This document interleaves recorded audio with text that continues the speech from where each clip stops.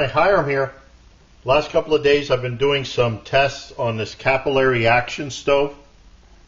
These are ones that it uses the capillary action to wick alcohol up into the jets. This was the first one I made, and the difference between the two was on the first one I only had about a ½ an inch between the top of the jets and the bottom of the pot, and it was suggested that I try the taller, like 1 inch sweet spot distance, and I got a much better time. But I also got a comment, or a suggestion rather, from Running from September, where Running suggested you should try your ½ inch gap stove with isopropyl. I bet you'd get a pretty clean burn. This is true. I'm not a big isopropyl user, but it's handy to have this because you can get this just about anywhere, any drugstore or whatnot. So this morning I got a new bottle of it because the stuff I have has been hanging around for a long time. But anyway, I'm not a big user of isopropyl because of the sooting action, but there has been several people that have done stoves that, like Flat Cat Gear, they do short stoves, which if you drag this distance down, then it seems to burn pretty good. So I'm going to try Running from September's idea and try isopropyl alcohol in here. So let me get some water prepped, I'll get some alcohol measured out, and we'll be back for a quick test. Okay, I've got my water set, 2 cups setting at 60 degrees. I have 1 fluid ounce of isopropyl alcohol, 91%, in the stove. Let's go to the other camera. Let's light this. See how long it takes for the jets to come out. Now this is one of the things about isopropyl, a very bright flame, good for lighting up the area. So that's lit. Here we go with our 2 cups of water. Start that. Now you can see it is, let me move this over a little bit. It has knocked down the flames that were all bright and yellow down to more of the bluer color. So let's see where this goes. Sorry, I thought I had this on the video on, but I missed the 2-minute mark. But here we are at a minute 48, let's say. Temperature's up to 115.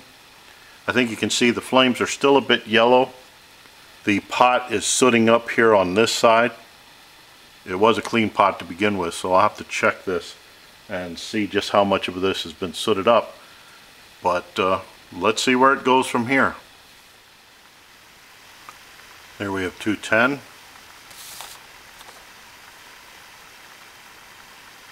To 11. Come on. 212 in 7 minutes 8 seconds.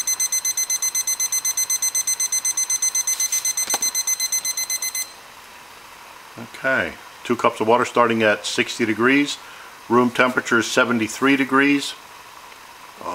It's cloudy and breezy out. Humidity is at 52%.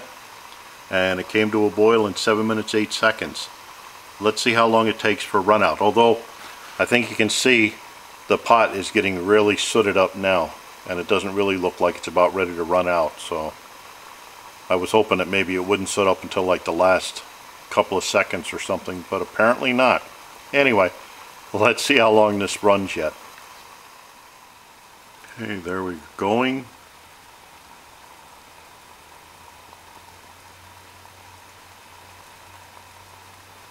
Now remember, the time is going to be either when the flames go out or the temperature drops down below 212 degrees Fahrenheit, depending on which comes first. Sometimes you get a little bit of flames, but not enough to keep it hot. And then I even though the flames are burning, I'll call that as out. Okay, here we're going, gone at 12:42. 12:42.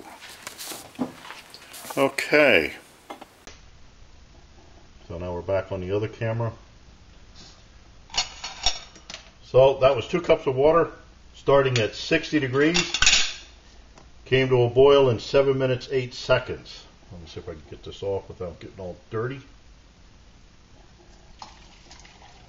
When I used this the first time, using methanol instead of isopropyl 91.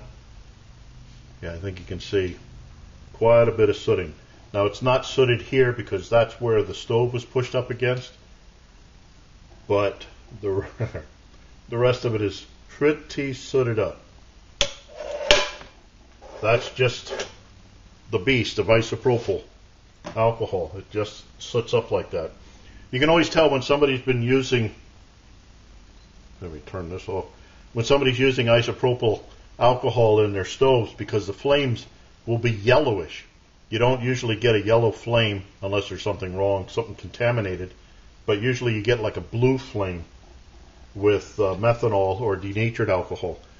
But I see a lot of pictures on eBay and everything like that where they, I guess so that the flames show up, they're all yellow. It's isopropyl.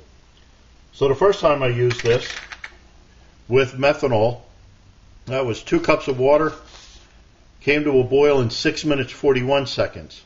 When I went to the taller one, 4 minutes 18 seconds from 60 degrees. Now with this one, using isopropyl alcohol, 7 minutes 8 seconds to boil, and then it ran out at 12 minutes 42. So pretty nice long run out time. While I was sitting here watching this, I was thinking maybe this piece can be made a little bit shorter so that there's even less than the 1/2 inch from the top of the jets to the bottom of the pot.